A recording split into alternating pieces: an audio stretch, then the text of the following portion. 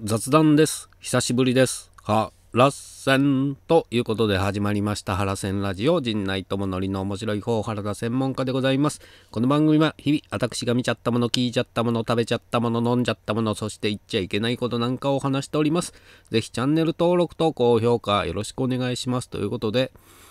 夏ドラマが終わりましてね、しばらく改編期で、そろそろ秋ドラマがスタートするぞというまではフラフラしておりましたが、ドラマの感想ね、どれ見てもというか、なんか途中のやつがね多かったんで、それを話したところでと思って別に見てはいましたが、話してないドラマも数々ありましたが、やっと秋ドラマが始まりまして、どれが何がどこで始まるのかは全然下調べもしてないので、目についたものから話していこうかな。大体このドラマっていうのは枠でね、例えば月9であるとか日曜劇場であるとか、この枠だったらこんな感じかなっていうのが大体こう色付けされていって、この枠を見てみようかと、習慣ですからねと思いながら、この、木曜日の深夜の日テレ、昨日ね深夜というかプライムタイムという時間ですか、ギリギリ深夜かな、11時59分からなんで深夜か、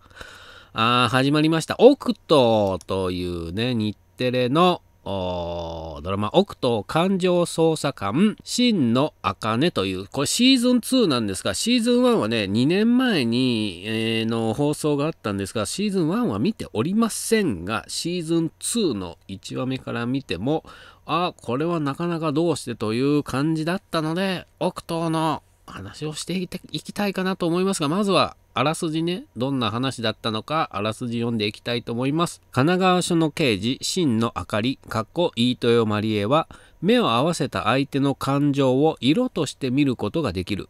彼女は13歳の頃、自宅で両親を殺害される事件に遭遇。その時犯人の目を見たことを機に、あかりは感情が見えるようになり、一方姉のしおり松井玲奈は感情を失った。あかりは警視庁から出向してきたエリート風早亮浅香光大と共に犯人の正体を突き止め、事件は解決。姉のしおりも感情を取り戻した。それから2年が経ち、あかりはある事件の捜査のため、風早が率いる警視庁捜査一課8係に出向することに。8係の刑事滝沢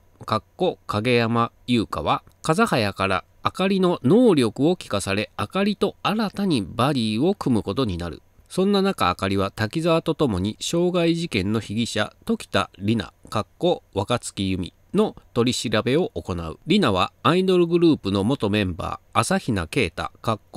水石アトムを刃物で刺し、現行犯で逮捕された。朝比奈は素行が悪く、女性へのセクハラや暴力が報じられていた。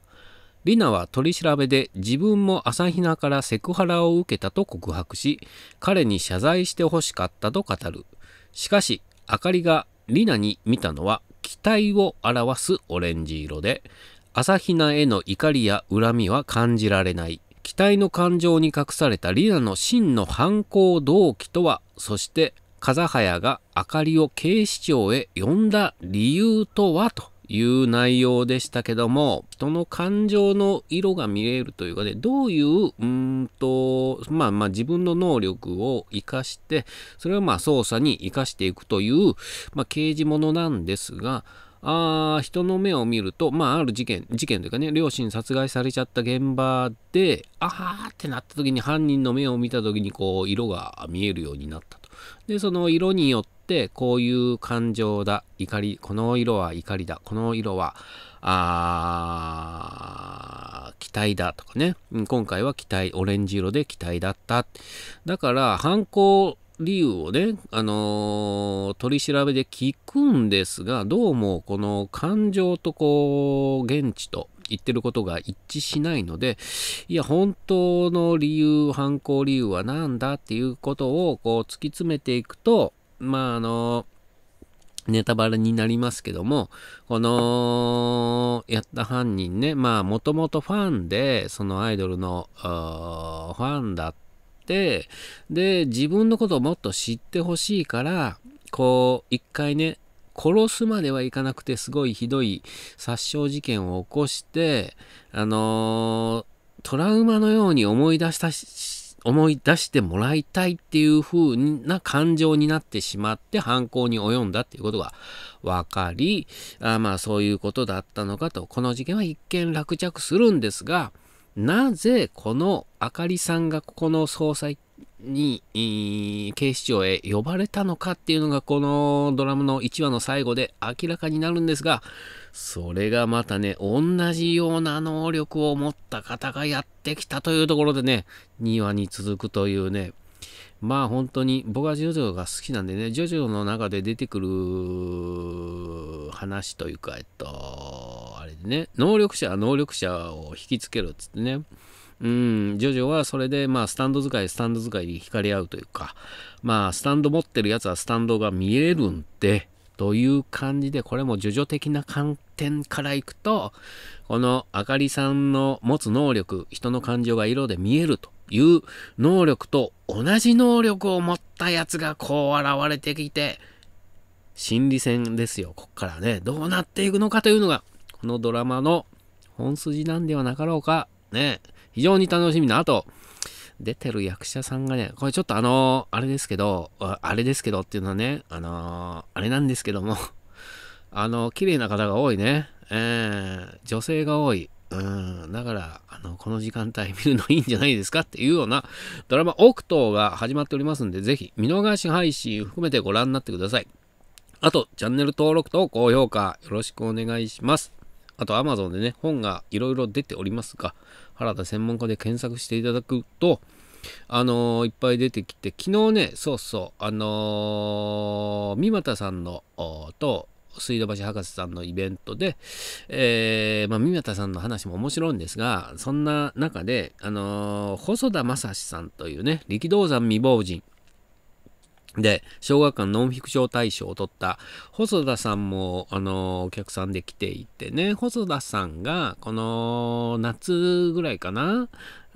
京都に行く新幹線の中で僕のハラセンしか書かんをたまたま読んでたところ、こう、すごいことが書いてあるっていうツイートをね、されてて、すごい、嬉しいなと思って、ありがとうございますっていうようなことがあって、で、まあ僕も力道山未亡人の感想をね、つぶやいてた時に、まあ本当に読み終わりたくないぐらい面白い、話なんで、っていうことが、あれがすごく嬉しかったっていう話を昨日聞きまして、あ、確かそんなこと言ってたなと思って、その時に、細田さんが僕のその原線しか書かんも面白かったっていうのをツイートしたのを、なんと宮前真紀さんがそんな面白いんですかっつって、Amazon でポチったっていうのをね、聞きまして、それは本当に嬉しいなと思ってね、ぜひ、そんなことが書かれている漫画ですんで、どこから特にね、電車の移動の中でパラパラっと見たりとか、トイレの中に置いてて、まあ一コマ漫画なんでね、そういうのを見ていただくと、いろんな気づきがあるような仕組みにしているんで、ぜひ見ていただければなと思っておりますが、Amazon でぜひ検索してみてください。ありがとうございました。